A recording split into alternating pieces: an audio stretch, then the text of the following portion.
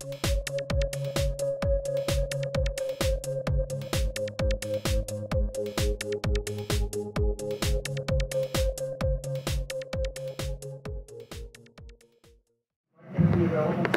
the plan is a lane and then like, okay. You want, if it makes it easier for me to point my direction, I'll call on Jason. Roberto, are you relieved now that all the speculation can finally be over for you? Yeah, I mean, I think it's nice to get past this point. I think I could really focus now on one thing, and that's doing what I can do to help this team from here on in until the end of the season. And obviously, in the last couple of weeks, things have been a little bit emotionally tough for me as far as where I'm going or whatnot. But now I can really make sure that I'm focusing on the right thing. It couldn't have just been a normal morning for you, getting up today, coming to the rink, seeing the guys and seeing Corey. Yeah, I mean, how was that for you? Honestly, it's weird. I mean, I've been pretty calm about the whole situation till about, for some reason, yesterday late evening. I started getting weird feelings in my stomach. Not that I had to go to the bathroom, but just that I was getting nervous, and I didn't really know. Obviously, I knew why, but it was the first time really that I had that type of feeling in my gut. So I wasn't sure what was going to happen, but now that it's over, I can, like I said, just focus on hockey. Karen and Ed. You left the ice early. I was curious what that was all about. And well, it was 10 minutes before the deadline, so they wanted to make sure that I was available in case something happened and in case I needed to sign off on anything. Was it your sense at that point that something was in play? Well, I thought something was possible. I wasn't sure if it was something was going to happen or not, but I definitely knew something was possible. Roberto, are you disappointed you're not traded and that you're willing to go through the rest of the season as the backup? I don't think disappointment is the right word. I think it's been an emotional ride the last year, I think it's more the unknown that has gotten to me more than anything else. I mean, I'm proud to be a Vancouver Canuck. I love it here. I love my teammates, and there's nothing wrong with that. It's just a matter of sometimes the unknown and what the future holds is something that you try not to think about, but you do sometimes. And I'm human, and sometimes it gets to you. I see everybody's request. I've got Brooke, and then I've got Jay, and then I've got everybody. From what you were hearing, Roberto, from Mike, what was the stumbling block to moving you? Would it be length of contract, term, trade, anything? My contract sucks. That's what the problem is, and unfortunately, it's a big factor in trading me, and it's probably why I'm still here. What's hard about your contract? I don't know. You guys do the analysis on that, so can tell you. Jay, Ian, and then Jason. Roberto, I'm glad you brought that up because that's, I mean, as many millions as you're pulling in, have you thought about that contract and how much it's going to play, how much you don't play, or how much you will play, and where in the next year or so, and how difficult it is? I mean, have you thought a lot about that? For sure. I mean, I've had a whole year to think about it, so it's good for some things, but not so good for others. So, that's a decision me and management made a few years ago when we signed it, and we're going to have to find a way to get a solution. Yeah, how difficult is it? I mean, could you move yourself if you were a general manager? I mean, could you be put in Mike's position? I don't know.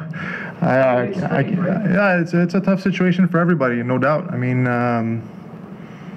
we're obviously trying to make the best out of it and making sure that what's best for both sides is done. And obviously, the time wasn't now, and we'll have to wait. Ian, Jason, Farnell. Roberto, obviously, to a lot of people, you've got it made. This huge contract, $64 million, whether you play or not. Yeah. But at this point, is the money poor compensation for not playing? If you could trade some of that contract, but be able to go play somewhere. I'd scrap it if I could right now. So. And just a quick follow-up as well. You were very clear in the summer that you wanted to go to Florida. And I think the team tried off and on for a while to make a deal happen. It never happened. Do you wish that you had given them more options back then? Is there anything about this process that you would do differently? That's a good question, and it's a tough one to answer. I mean, I was never approached with a trade somewhere else, and I said no. So if that would have happened, I would have said yes, obviously. But right now, you know, there was obviously some teams that were interested, and nothing ever really materialized to the point where I had to give a decision whether I was going to waive or not. So that's as good an answer I could give you for that. Thank you, Wayne. Jason in the forum. You did say that if you really wanted to be traded about a month ago, you could have been traded at some point. Are there regrets? I don't understand your question. About 6 weeks ago, you said if I had really wanted to be traded, I could have been traded by now. Well, that was, yeah, I think what I meant by that was obviously if I had taken a different approach to from the end of last year till now as the way I conduct myself, I think, you know, things would have been different. But I'm not disappointed in the way I've handled the situation. I think I've tried to handle it the right way and not create any negative energy around the team, and you know, whether that endeared a trade or not, I mean, I don't regret the way I've handled things. You said you came into this season, you had an open mind, whatever happens, happens. What did you have to do at the end? What do you mean? Next year, same spot. I mean, that's a tough question to answer. I mean, I think right now I just really want to focus on the rest of the year. I mean, there's no point in worrying about what's going to happen this summer. And we'll just get to that when we get there. Emotionally, how do you handle the rest of the season? I'm sure on some levels you probably thought it wouldn't come to this after the deadline. How do you deal with that?